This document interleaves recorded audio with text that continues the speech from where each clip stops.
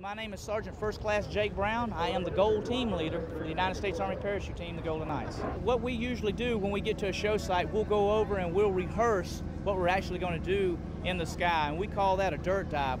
Stand by. Stand by. And go. Okay, ready, set, go! We have a base or a formation that is the nucleus. We'll go out, we'll rehearse it and try to figure out where we need to be and what altitude we need to close in depending on the weather. Once we figured out where each person needs to be in the actual dive, then we'll go inside the aircraft and do a rehearsal where each person has a designated position in the door of the aircraft. Ready, set, go!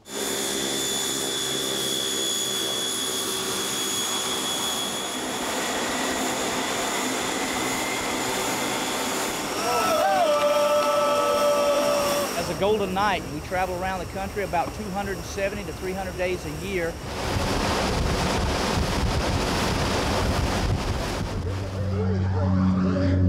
This is a special duty assignment.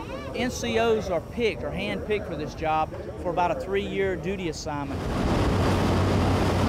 Each one of the guys, after we rehearse our dirt dive, go over in their mind what they're actually going to do in the air.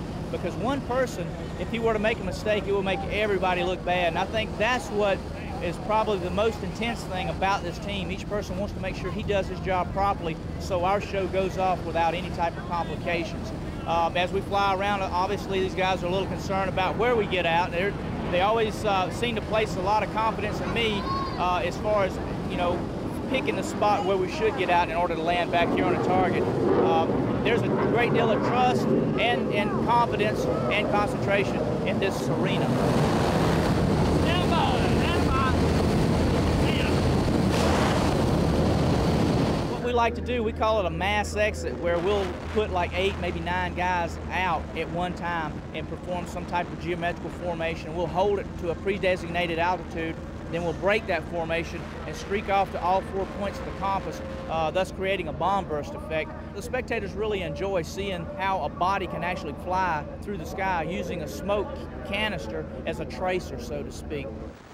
I've just received the standby command indicating that all the jumpers have moved to the rear of the aircraft and are preparing to exit the airplane. Simultaneously, these jumpers will exit the aircraft. The jumpers are out and the smoke is on. We now have members of the Gold demonstration team rapidly approaching speeds of 120 miles an hour. Their hands, arms, shoulders, and legs act as flight controls as they maneuver their bodies and set up in the wide formation. At 5,000 feet, the jumpers will initiate a bomb burst maneuver, streaking to the 3 points of the compass and deploying their main black and gold canopies. And there you have it, ladies and gentlemen, the high-flying black and gold of your United States Army Parachute Team, the Golden Knights. As you may have guessed, our jumpers are now faced with a traffic jam in the sky. In order for each of our jumpers to have his own approach onto our X-shaped target here at Show Center, they will use a technique known as spiraling. The jumpers will reach up on the front portion of their canopy, known as the riser, pull it to their chest. This will allow them to lose altitude at a much faster rate. Speeds in excess of 60 miles an hour can be attained. Our top 2 jumpers doing what we call canopy relative work. They've actually run their canopies into one another in a controlled collision.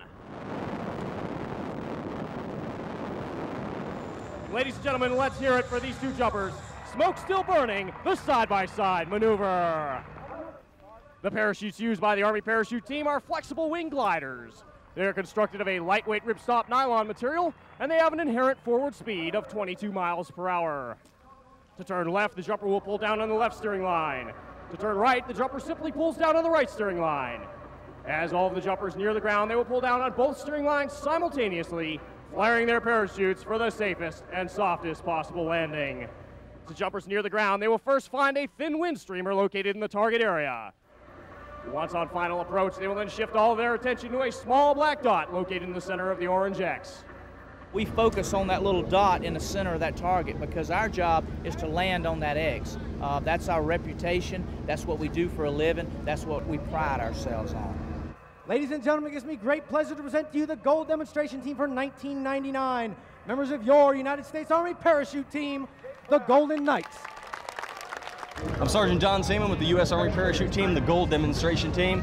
The best part of the job is performing for the spectators out here, especially for the kids. It's great to be a role model. I mean, there's a lot of good role models out there, but there could be a lot more. And you'll see the fans, the kids come out as soon as we leave the crowd line and we come over here. They'll be running over, ready to sign some autographs, help us pack the parachutes. I had Tim right here help me pack it up, and it'll be ready for the next jump.